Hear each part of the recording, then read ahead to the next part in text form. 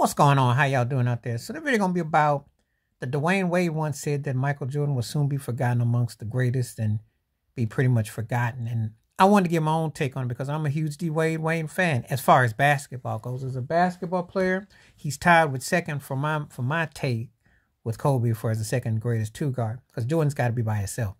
But I have those two tied. Leadership, drive, the whole nine. That's how I feel. And I'll debate anybody about it. And yes, you can tie people. No one says you can't. But I don't think no one's touched Jordan. But I think those two are tied for different reasons. But let me address what he said. I didn't find it offensive.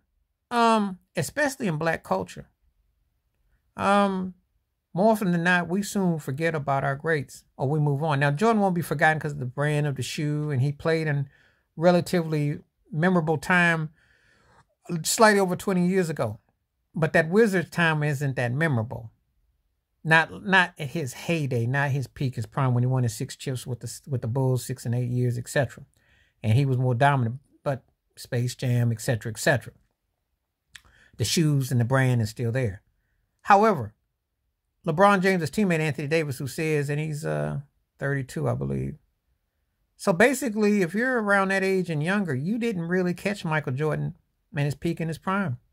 He's seen all he knows is LeBron. Because you got to remember, AD been in the league, what, 12, 13 years, right? All he saw was LeBron James. That's what he saw. Or he saw caught the ends of Kobe. He caught glimpses of Shaq. He caught Duncan, Kobe, mainly. So there's eras when you don't catch people. So I know what Dwyane Wade was saying. Because D Wade, his own self, is not remembered as much, especially if you only go by the 06, the dominance of him through 09 or 2010, you didn't catch him at his apex. It happens. But what happens in black athletes, they're not as romanticized as their white counterparts. Yeah, I know somebody gonna say, well, wait a minute, it's racial, because it is true. You know, you got to be around 20, 50 years and you got to be great or something, or got to have something that keeps you lineage, because there are reasons why they bump you off. They're doing it now.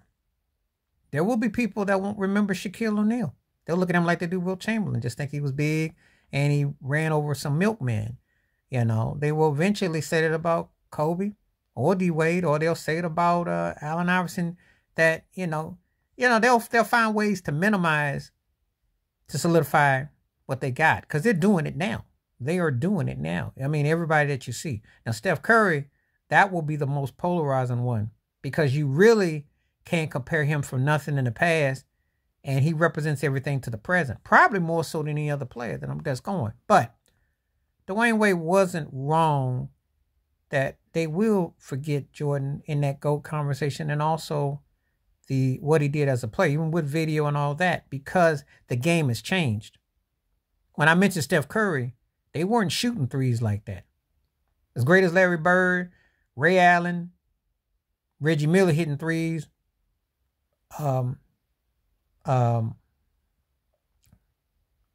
trying to think of? Dale Ellis. I can name names, or just, it's a different era. And they move towards that. So it's like when I talk about Jokic. If you didn't see Sabonis at all, you've not seen Sabonis. And since he didn't win and Jokic did, and then Sabonis came up here older, there will be some foreign players. Dirk will be almost not quite the same. It's going to happen. It will happen. But the Jordan thing, because you remove yourself. Now, in the early 00s, when Shaq and Kobe, Shaq became the face of the league after Jordan, and then they branded, and Kobe was like a robot, AI version of him. That was different, because there was this hunger and wonder about Jordan. He still hovered, even despite Shaq and Kobe's dominance, and with Vince Carter and everything, and with Tim Duncan and all that. I would tell you, probably when Shaq and Kobe went their separate ways, that's when that kind of slowly went by the wayside, when Jordan retired for good. And then gradually we got into the 00s, and then, when they tried to hype up LeBron and Kobe, and then, but it was there to 20 years ago. I still think early 00s for sure, even when he's, regardless of his situation. But that came and went. And the more and more time goes by, It's a different criteria. But those in the know ain't gonna forget. But I know what D Wade was trying to get at.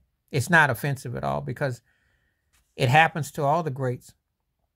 You know, they're people, we talk football, they're not going to remember Joe Montana because Brady had such gaudy big numbers, and he had numbers, and he almost doubled them in Super Bowl wins.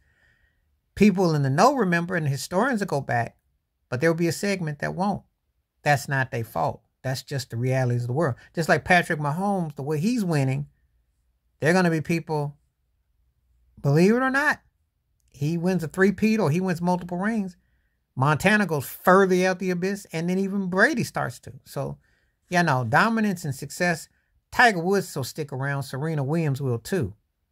But a lot of this because, and also got a lot of people in the NBA that won multiple rings. Shaq won multiple rings. Dwyane got multiple. LeBron's got multiple. Kobe got multiple. Steph's got multiple. Durant, Kawhi won some. Point is, it's not as big as it once was to win a bunch of rings as it was. And Jordan made that fashionable. And now you got a lot of guys who walk around with a lot. So success. So it's a different spin on that. Please like, subscribe, welcome thoughts, comments, and I do respond. Thank you. Wash your hands. Keep your mind clear. Watch out for another shitter if you like my piece.